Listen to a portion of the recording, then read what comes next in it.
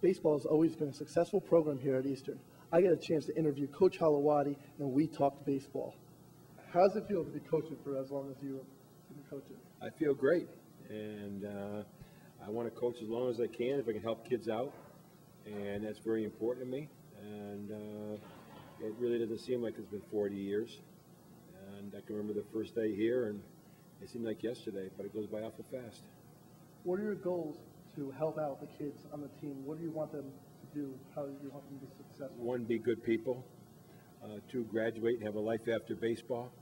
And 3, make them as good as they can be in baseball and go as far as they can go. But graduation is number 1, along with being good people. Now, you are the all-time winningest Division III. Oh, how do you know that? How does that make you feel? It doesn't make me feel any different. You know, winning a baseball game is nice for the kids, but, you know, my ego doesn't need it.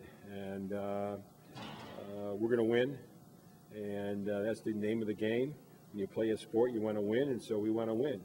But does it make me any better? Do I get my free coffee downtown? No, I got to pay it like everybody else does. So it really doesn't make a hill being a difference. You know, how many games you win. It's how the kids play and how the kids improve. How does this season look? How do you think the team's going to do this? Well, our aspirations every year is to win the national championship.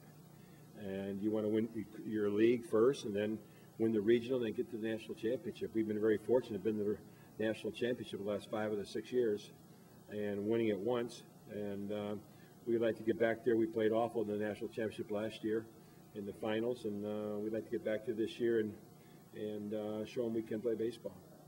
Thanks, Coach. Be sure to catch up on the Eastern baseball team this season. For News 22, I'm Nick Delizio.